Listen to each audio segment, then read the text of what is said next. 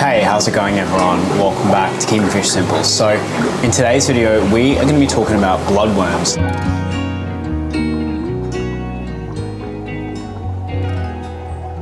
This is probably going to be a little bit of a controversial video, and it really shouldn't be because this is all just my opinion and these are all just things based off of my experience with keeping fish. We're going to be discussing bloodworms, we're going to be discussing the risks of bloodworms, and we're going to be going off of my personal opinion and experience and some other fish keepers as well. And I'm going to try and give you guys some knowledge that I wish I knew a little bit earlier so you guys don't have to go through the same experience as me. So without any further ado, let's get started. So firstly, I want to start off with what are bloodworms. Now, I'm guessing if you've clicked on this video, you probably already have a pretty good idea of what bloodworms are. Basically, bloodworms are a frozen food that we normally feed to our fish. Some people get them live. I haven't really seen them live before. Most of the time they just come in little bloodworm cubes. You keep them in your freezer and you just pop them out when you want to feed them, and you feed them to your fish. So bloodworms are the larvae of midgie flies, and a lot of the time I think these guys are produced in kind of warmer climates on large scale and then harvested and put into cubes. I've talked about bloodworms heaps on my channel, and I don't really want to contradict myself with my message of what I'm saying because I've probably talked about feeding bloodworms to all the fish that I'm about to discuss, but I kind of want to just adjust my message a little bit because now that I've got some experience with this food, there's a lot of things that I kind of think aren't that desirable about it, and there's a lot of risks with it. So a lot of the time people like to use frozen foods to supplement a fish diet. So you might want to feed flakes and you might want to feed granulated foods, and just as a supplement you might want to feed some frozen foods to try and introduce some kind of like live food into their diet. Now a lot of the time when people go to these frozen foods, yeah, there's bloodworms, there's frozen brine shrimp, and there's frozen cyclops. Those are the ones that I normally see. Like I said, I've talked about them heaps, and I want to start off with showing you guys this. So the other day I was on Facebook, and I was actually on Epistogramma Australia, which is just like a Facebook group, and I saw this post that was shared. Now, this is by a professor. I'm not too sure which professor. Their first name's obviously Dirk, but I'm not too sure who it is. There's not any like scientific evidence here, but I'm guessing that this is a breeder that's had tons of experience with discus and dwarf cichlids, and this is just their opinion on bloodworms. What they've said is, if a fish eats something, then it does not mean it's the most nutritious food that the fish can possibly be fed. By the way, I'm just interpreting this because they obviously don't speak English. It's like if you offer children sweets, they will eat them willingly, but we know that the sweets are not actually good food. The same applies to bloodworms. Secondly, we must be careful to distinguish the difference between poor quality bloodworms and good quality. There is still bloodworm that is imported from Singapore and Malaysia, which is fed from the manure of pigsties, and this should be avoided under all circumstances. This bloodworm literally stinks, and if you buy a bloodworm that stinks, then it tells you what it was fed on and that it is not good stuff.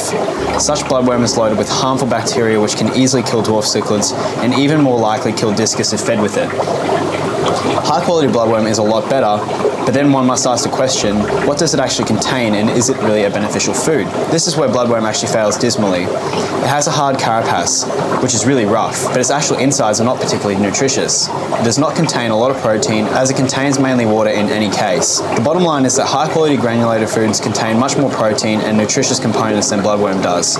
If you want some roughage in your diet, feed mosquito larvae because they don't come from polluted sources and don't survive on pig manure and runoff. So there's a lot to digest from that paragraph. So the first thing there is the actual nutrition of the bloodworms. Bloodworms don't actually have a lot of nutrition in my opinion. I still think there is quite a bit of protein in them, and I do feed them to some of my fish, so I'm not saying they're not a good food at all.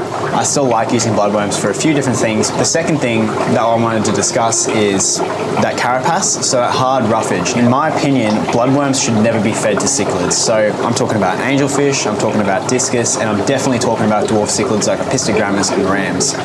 In my opinion, every time I've fed bloodworms, it's just been a nightmare. I'm not too sure why this is. This could definitely be the third thing, which is the bacteria in the bloodworms because they're fed on manure. But in my opinion, it's probably due to that carapace. I think that's how you pronounce it. That's on the outside of the actual bloodworm. I think that the dwarf cichlids have a different digestive system to the other fish in my fish room, which doesn't allow for that carapace to easily pass through their body. And what happens is when I feed bloodworms, it clogs up the fish, they get bloat, and then they eventually get dropsy and die. Pretty much every time I've fed bloodworms bloodworms to any kind of dwarf cichlid, over a long enough period of time, that cichlid just ends up dying from bloat.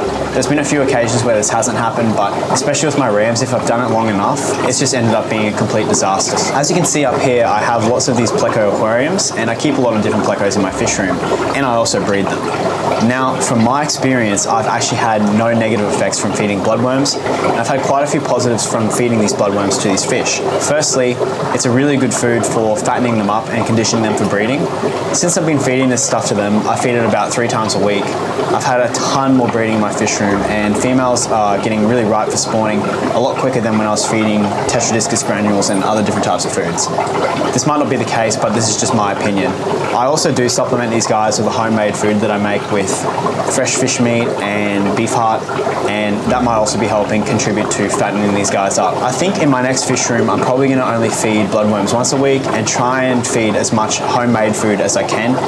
I actually think that's probably helping more than the bloodworms are, but nonetheless, the bloodworms do work really well with these guys. I also do feed bloodworms to the rainbow fish that are above.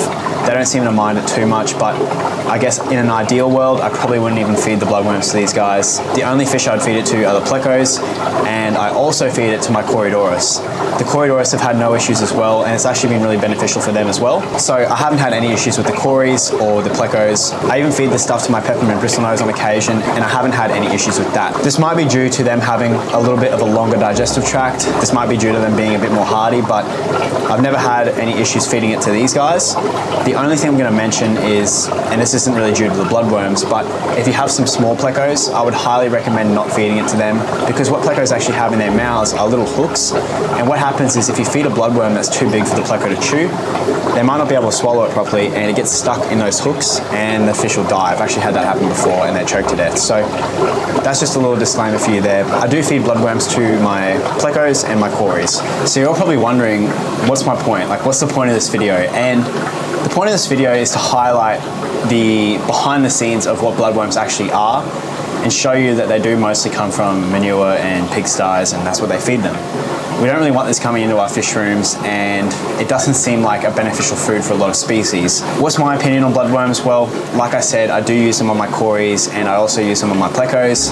I've completely stopped using them on my cichlids, so I don't feed them to angelfish, I don't feed them to my discus, and I definitely do not feed them to my rams or epistogrammas, and I'm going to keep it that way for a long time. You guys might be feeding some of the fish that I've told you not to feed this to right now, and what I would recommend is, if you're trying to feed like a balanced diet, change the food that you're feeding from bloodworms to something else. Some other recommendations are definitely frozen brine shrimp, like the big ones you get. They don't seem to be an issue for any of my fish. Another one is live baby brine shrimp. That's a fantastic food for any nano species in the entire aquarium hobby. It's super beneficial. And another thing I might recommend is just making your own food. I found that making my own food has been some of the most nutritious stuff I've ever fed my fish, and the fish absolutely love it. It's basically made from just nice deep sea meat and beef heart, and it seems to be really good for the fish, and I haven't had any issues with bloat with that. I think it'd be impossible to bloat your fish with just pure meat. I guess that's it. Those are the risks of bloodworms in my opinion. I hope you guys learned something from this video. If you did, please leave a like down below, and I'll see you guys in the next one.